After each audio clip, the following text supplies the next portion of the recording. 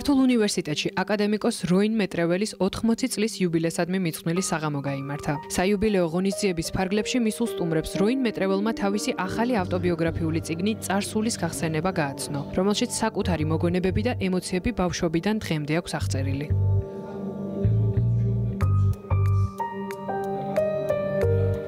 ეს არის ჩემი მოგაწეული შემთხვევა, ეს არის 60 წლის მანძილზე რაც გამიკეთებია მე, ეს არის ძირითადად როგორც საზოგადოებრივი საქმიანობა, ისე სამეცნიერო საქმიანობა, დეტალურად აღწერილი თბილისის უნივერსიტეტში ჩემი საქმიანობა, რექტორის მოვალეობა, მაშინდელი სტუდენტური ცხოვრება, სასწავლო პროცესის წარმარხვა და ასე შემდეგ.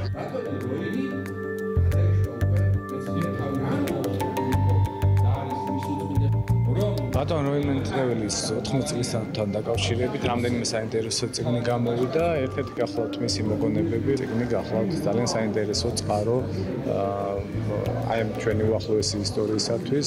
ძალიან ბევრი ადამიანი, სხვადასხვა პროფესიის და სხვადასხვა ინტერესების ადამიანი ძალიან საინტერესო ფაქტებს და საინტერესო მოგონებებს გაიცნობა ამ წიგნში.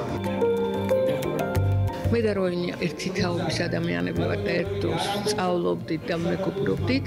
მე წაკითხული მაქვს მისი წიგნები, თანამედროვეობის აქტუალურ თემებზე ლაპარაკობს სულ. ამიტომ ჩემთვის და როინისთვის პოეზია იყო ძახილის ნიშნით, ყოფა იყო ჩხილებში ჩასული.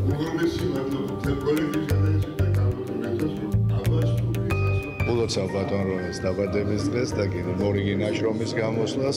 ბატონ როინი თანამედროვე ქართველ ისტორიკოსთა შორის ალბათ ერთ-ერთი ყველაზე პროდუქტიული მეცნიერია. ის არის განსაკუთრებული ადამიანი გადამეტების გარეშე, რომელშიც შერწყმულია ბევრი თვისება. ყველაზე მთავარი გახლავთ ის, რომ ის მოანგაროთ ემსახურება თავის ქვეყანას და მეცნიერებას.